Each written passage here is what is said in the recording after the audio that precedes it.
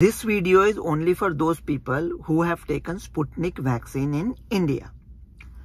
If you have taken Sputnik vaccine, should you take a booster? Not a medical advice, talk to your doctor, but the short answer is yes.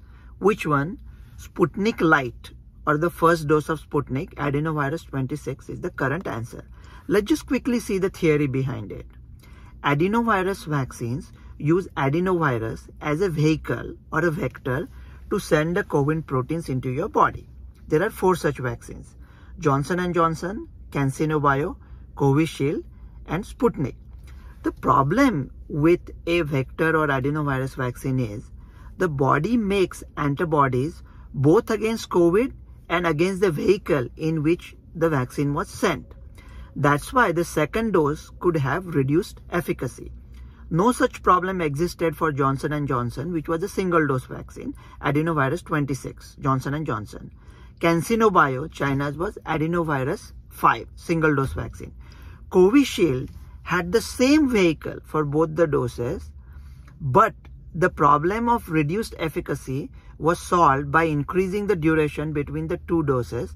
By the time the second dose was given in 12 weeks, the antibodies against the vector or the vehicle had reduced by them. Russia's Sputnik brilliantly solved this problem by using 2 different adenoviruses. AD26, Johnson & Johnson was the first dose. AD5, CanSino was the second dose.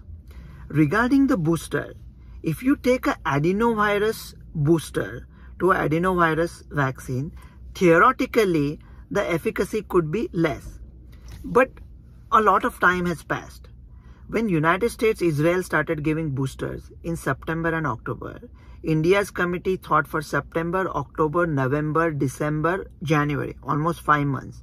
In January, when Omicron cases were going up, they said, yeah, you can take the booster, calling it a precaution dose. Please imagine James Bond. Is he going to, my name is Bond, I'm going for a precaution dose? Booster sounds nice. Forget that. At that time, India's committee totally ignored Indian people who had taken Sputnik. I don't know why. They just passed them by. So there was no guidance for Indians who had taken the Sputnik vaccine till Jan, Feb, March, April, May. After 5 months, they said Sputnik Light or Sputnik vaccine's first dose, Adenovirus 26, will be okay.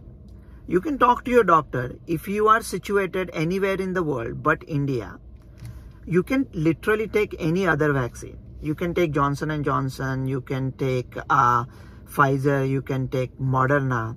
There were some studies going on for combining Sputnik and Covishield, but those have not been effectively reported yet.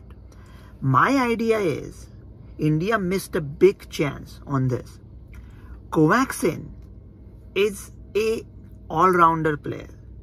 It may not be the best batsman, it may not be the best bowler, it may not be the best fielder, but it does all the 3 things moderately well. It is a whole virion vaccine, so it should work more robustly against the mutation. Covaxin could have been the best booster for the entire world, for people who have taken 2 doses of Pfizer, Moderna, Covishield, Sputnik, whatever. India could have sold billions of doses to Covaxin to the entire world. But that was not to be. So currently, my thinking is, if you have taken 2 doses of Sputnik, technically Covishield is also okay. There were some studies not reported yet. Sputnik Light is officially advised. mRNAs are okay, but they are not available in India. I think Covaxin might also work as a booster, but cannot give as a medical advice because there is no such studies.